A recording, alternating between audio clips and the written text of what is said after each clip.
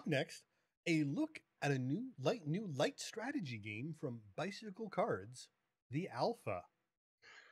The Alpha was designed by Ralph Rosario and features breathtaking art by Andrew Hutchinson.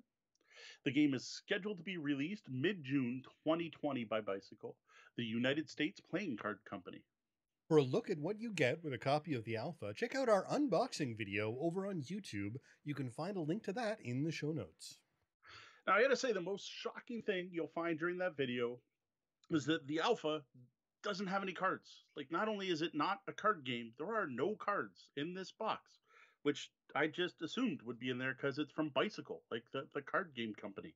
I figured I was getting a card based game.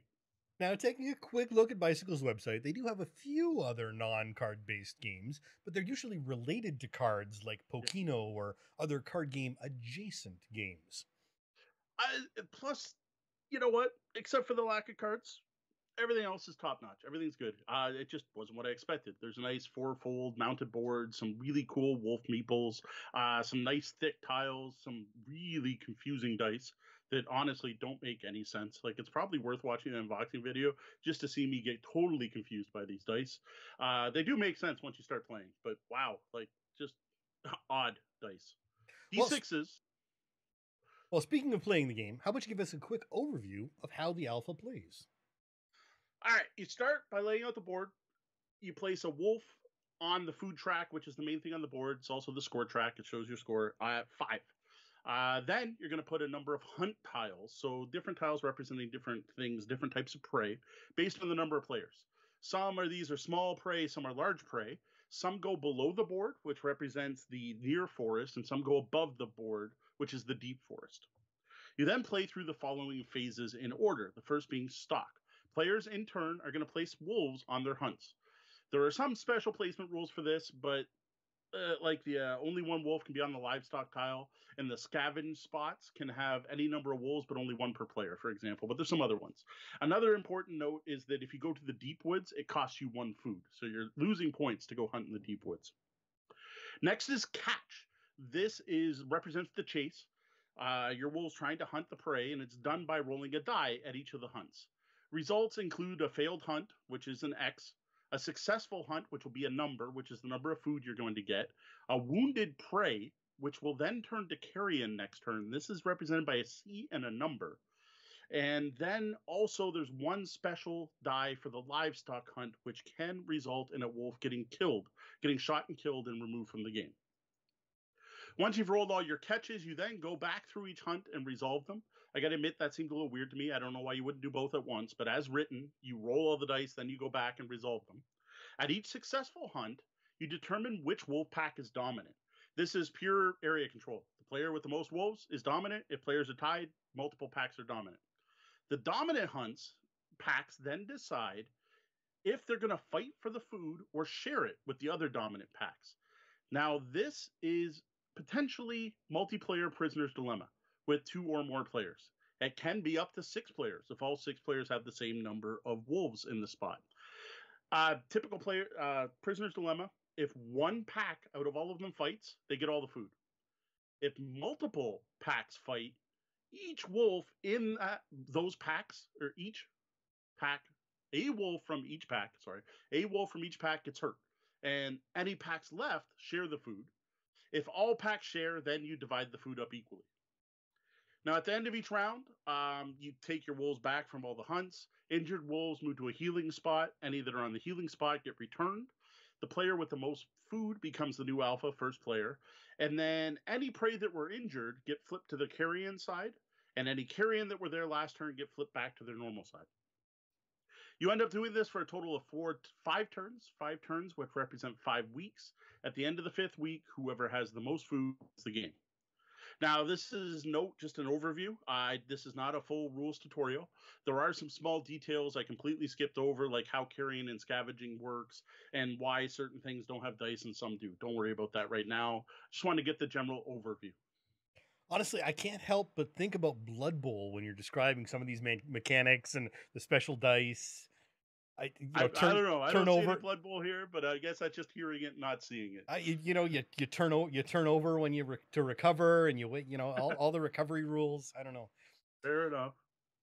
Now, I gotta say, overall, the alpha for me was just a bunch of surprises stacked on top of each other. Like, first off, I was surprised to know that Bicycle was making hobby board games. Now, I've learned since then this is actually their second wave of trying to break into the hobby board game market. And I gotta say, I looked up those previous games, and it looks like they're doing a better job this time. Well, it seems like they've really gone all out with the product quality to help them stand out. Yeah, I agree. The second thing I was shocked to learn is it wasn't a card game. Basically, what I mentioned already, right? Like the name Bicycle, I expect a card game. Like there are plenty of great card games out there. Some of my favorite games are card games. It just to me would have made sense to have Bicycle make a card game. So, with a little bit of history behind this, Bicycle is one brand of the US playing card company, who are now, as of December last year, owned by Cartamundi, a Belgium based company self described as the world's largest manufacturer and distributor of playing cards and board games. Huh. Added on to that, there is a partnership between Hasbro and Cartamundi, who seem to produce most of Hasbro's products outside the US. Bicycle alone generated about $118 million in revenue in the year prior to their acquisition. Which probably leads to my next point, which is how nice this game looks. So the production quality, like the components are top notch. I guess when you're as big a company as Bicycle, you can afford to make a very well produced board game. Then finally, the biggest shock to me, probably out of all of them, I don't know, the card thing's the biggest shock. Second biggest shock is just how solid a game this is. Like when I was first contacted about reviewing this game and another game called The Exchange, that's their two new light strategy games, I wasn't expecting much at all from these. I thought maybe I'd end up with a party game that I could break out maybe on New Year's, or maybe a light, simple game to play with the kids. And the alpha is actually a step up from that. Though I gotta admit, not that big a step. It's what I would consider an excellent gateway game, like a great game for new gamers. It takes some rather basic mechanics, presents them in a simple and pure way. First off, you got area control system where players are placing their wolves to see who can control each spot.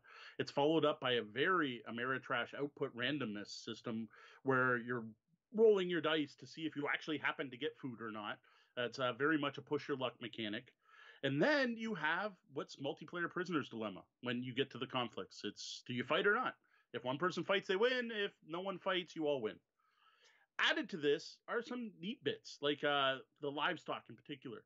Is get a ton of food, get a bit of food, get away free or die. And there is a 50-50 chance you're going to die by going after that, which is neat because that becomes a great catch up mechanic. Because if you're falling behind, you take your chance on the livestock, which just kind of makes sense, right? And you actually have to look at risk versus reward when picking where to hunt. And this is where I think the game started to shine was showing it to my kids and them seeing that risk versus reward mechanic and how it works. So, I think there are also some potential drawbacks for some kids, though, right? Well, the thing is, this is not a happy cute animal game, right? So there could be some problems with some families with the content of this game. This is a game about wolves hunting and killing and eating other animals. And when the packs hunt, and they can fight each other, so you have direct conflict. You have carrion, which the art's pretty photorealistic, so you've got a rotting carcass there right on the cards. And then there's the whole fact that your wolves can die while hunting livestock. Not all of that's going to be for every family. Now, I will say my kids loved it. Like, I was a little worried they might not be into this, but they thought it was really cool. And they liked the fact that they kept saying, oh, it's realistic. It's so realistic. I like that it's really, I like that it feels like we're hunting. And I like that if we go after the sheep from the farmer might shoot us. And they thought that was really cool that the game was presented in a realistic way. And I have to say, I'm not one to cartoonify reality for my kids. Animals kills things. The food web is real and an important thing to learn in school and in the classes that they're taking. And it's not that the game is graphic about things, even if some some of the art is realistic. It's not graphic. It simply present situations to some children may not be ready for yet. Yeah, if I remember correctly, it's not actually designed for kids based on the age on Board Game Geek. I don't remember what it is off the top 14, of my. 14 is the age on Board Game Geek. Yeah, so you're not looking at a kid's game there anyway. A 14-year-old should have no problem with this theme. Now, while the components are great, gameplay's decent. this isn't groundbreaking in any way. It's nothing, to be honest, nothing special. It does some pretty basic hobby board game things and does them well enough, but that's about it. Like, except for the area control element of the game, there is a ton of randomness. Like, yes, you get to pick where your wolves go, so you have full control of that. But then they could go there and just roll a miss and get nothing, right? There's that high output randomness, which is not something that a lot of strategy gamers are going to enjoy. Plus, it's really hard to plan ahead because you never know what's going to happen because of the dice. Yeah, and as we know, when randomness is a huge dividing line for many gamers and can make or break a game in that hobby community. Yeah, due to that, I have no idea how this is going to play out. Like, to be honest, when this comes out later next month, I don't know how this is going to get reviewed. I have looked at a couple other reviews, and some people are digging it, and a lot of people are disliking it. So we'll see. Overall, I personally think this wolf based foray into the deep woods of hobby gaming from Bicycle is a very solid game. It's a solid attempt. It looks fantastic, it plays well. I don't think it's going to win over the hobby game market or any hobby gamers, but I think it's a pretty good gateway game, and it's a good teaching tool for younger gamers, especially in teaching risk versus reward and the whole brilliance of the prisoner's dilemma. The prisoner's dilemma is a really neat mechanic, and this is it in a very pure basic form. There's nothing shiny, there's nothing modifying it. It just, here it is, here's a prisoner's dilemma.